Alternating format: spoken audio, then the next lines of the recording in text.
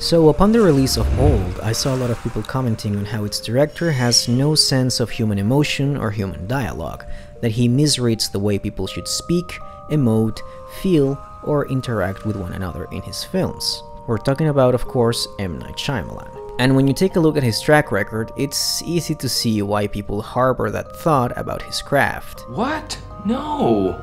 And I understand that sentiment. It's not unfounded. I happen to be a fan of M. Night's work, with a few exceptions, but in both the films I like and dislike, I completely see why people have these complaints. I do believe, however, that the idea that Manoj doesn't have a sense for emotion and sensitivity is completely insane.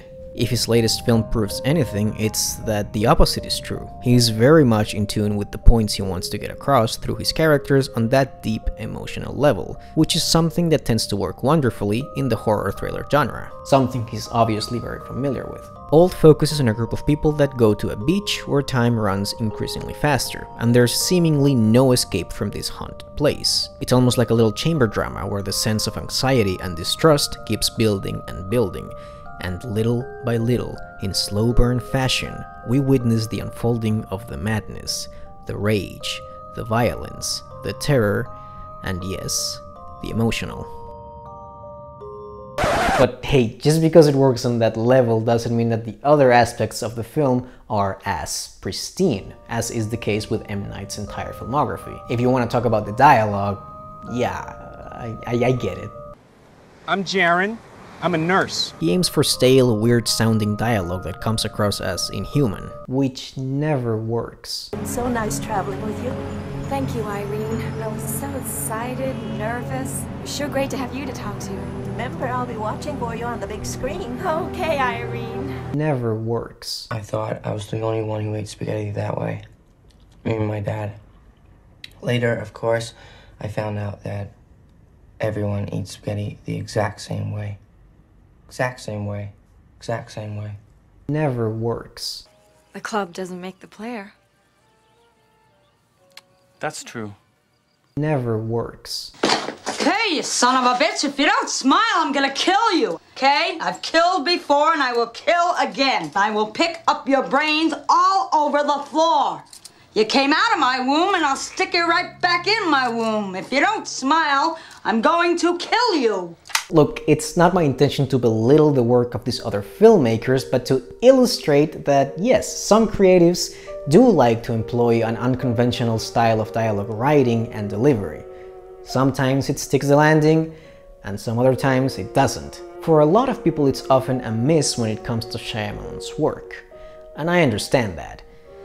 But I happen to either not care about it or find it charming enough to keep myself engaged. Old is no exception. Characters will often state the obvious and deliver exposition in very unnatural ways. For the record, I know most people who die on vacation die from sun exposure, overexertion, overindulgence of food or alcohol, or a mixture of all of the above 99.4% of the time. Kids go around asking adults their name and their profession, which is a little quirky. What are your names and what do you do for a living? I can see that. Kids are weird.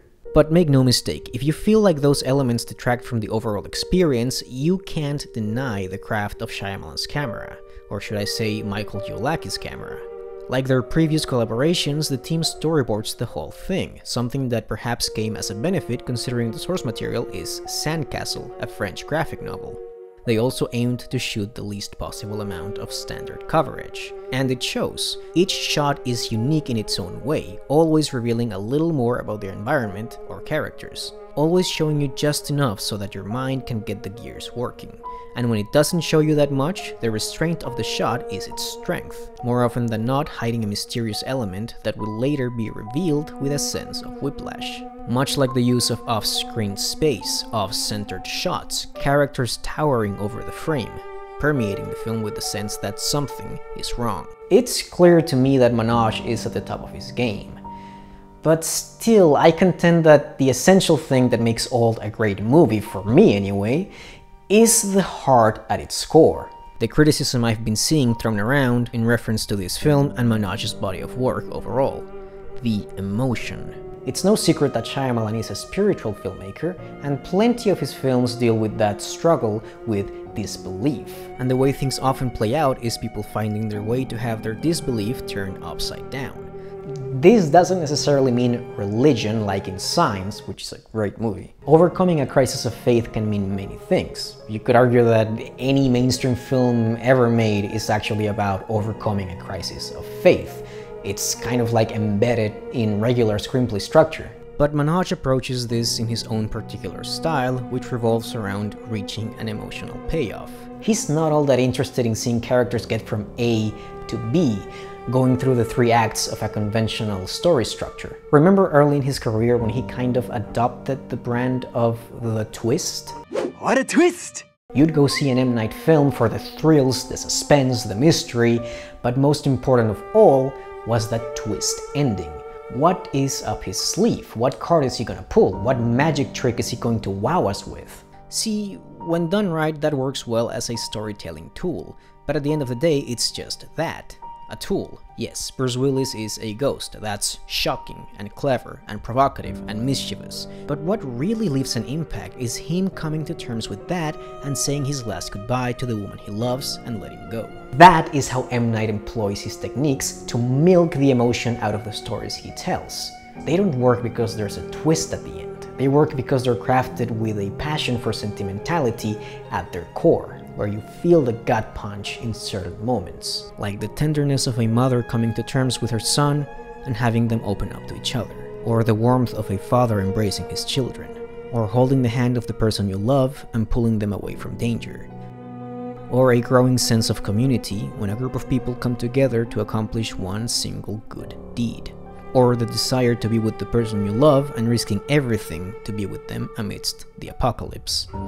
Like I said before, this is not to say that the emotional resonance that I have with these films completely excuse the other flaws that might be found in the craft. However, I can't help but appreciate the way Manoj manages to bring out the child in me and make me tear up with these arcs that profuse sentimentality all across the board. What the fuck can I say? I'm a softie. But definitely the case where it works best for me is in Unbreakable and Glass, films where a lot of the emotional weight befalls on Sam Jackson's character as he strives to find his place in a world that has treated him with bitterness and denial, and ultimately tell the world he exists. His arc of wanting to be seen and reject the oppressors who tell him he's not what he believes he is one that I find truly beautiful. Yes, he's a villain, and a lot of innocent people find tragic ends because of the means to his end, but it would be misconstrued not to find the glimpses of humanity in his method and way of thinking. My favorite scene in Glass, and one that almost brings me to tears, is when Mr. Glass approaches Kevin, overtaken by the personality of Patricia, after she's been confronted with the possibility that perhaps the Horde isn't special. The beast isn't a supernatural force, and Kevin might simply be a disturbed, ill young man. What's upsetting you, Patricia? What if he can't do these extraordinary things? What if he is just unwell? Like you.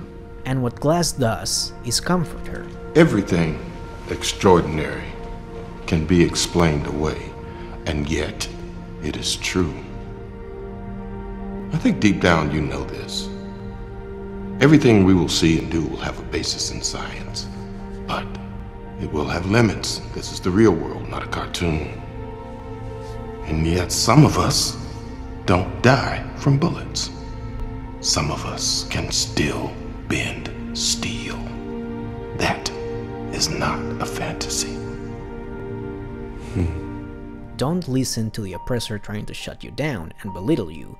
Don't listen to the people who tell you you're not special. No, you are valid, and you deserve to be seen. The fact that this message is delivered in an interaction between two villains is kind of astounding to me.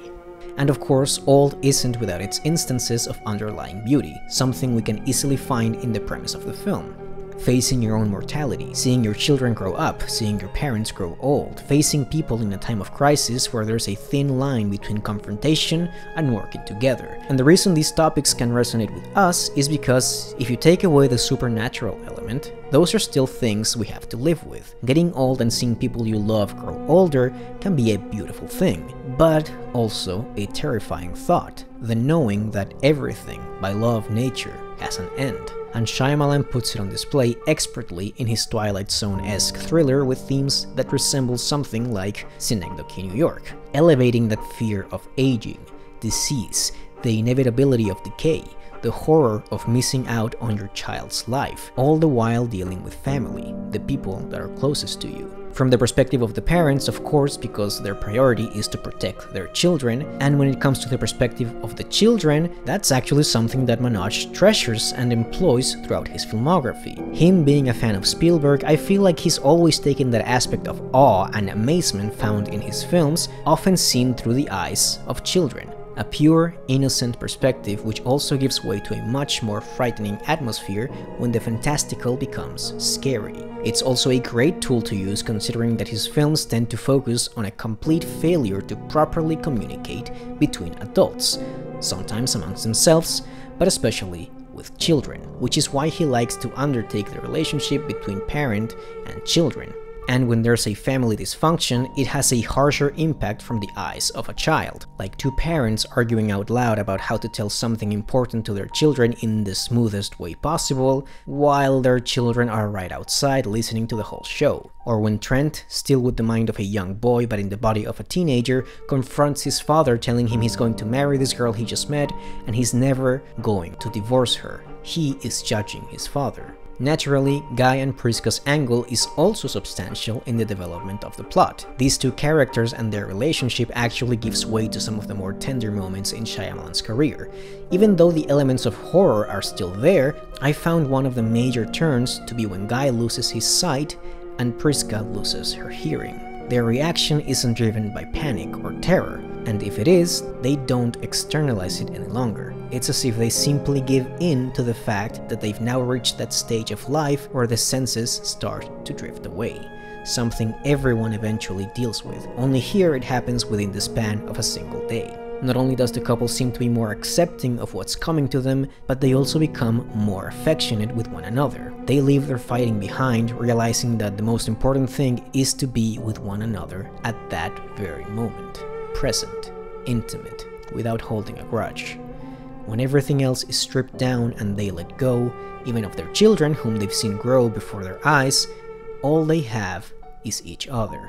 A lifetime coming to an end in a gentle fashion, regardless of the terror that surrounds them. And that is life. Beautiful, scary, painful, and ultimately peaceful. How the fuck can I not love this movie? It's one of the best. And again, just for the detractors, I understand that this film and its ending might not be everyone's cup of tea. As for how the film ends, when I saw Manoj with all this equipment observing the characters from afar, I was like, wait, what the f— is this some kind of Kiarostami, Jodorowsky kind of twist? Has this been like a movie all along? Yes, I know, M. Night chooses to wrap things up with a nice bow and tie, a little tongue-in-cheek, with Trent and Maddox fighting their way out of the beach, like the two little kids that could, and end up taking down the evil organization in like 15 minutes. I get it. It's a little too tidy, a little too... But, I don't know, fuck. It's nice to see a happy ending for once. It feels like a good culmination for these characters who have aged rapidly. Notice how as they grow older in the middle portion of the film, they still somewhat behave according to the ages they had at the beginning. Yet, when you see them in their 50s the next morning, they have adopted a more somber attitude. They're much more serious, less panicky, more accepting, kind of like how their parents behaved approaching the end of their lives. It was a traumatic day filled with a lifetime's worth of conflicts. And that's changed these children. And even so, in that final interaction between the manager's nephew and Trent, the little child still recognizes the kid he'd just met the day before. As if a lifetime worth of conflict and change simply cannot break who these characters are at their very core. When it comes to M. Night Shyamalan, to me, the good will almost always outweigh the bad, and I cannot wait for what he has next in store. I want to make the most distinct pieces of art for the largest audience. I want the pieces to have teeth, I want them to be challenging, and I want them to represent me, and I have the belief that the more distinct and different they are, the more they're going to resonate with you guys over time.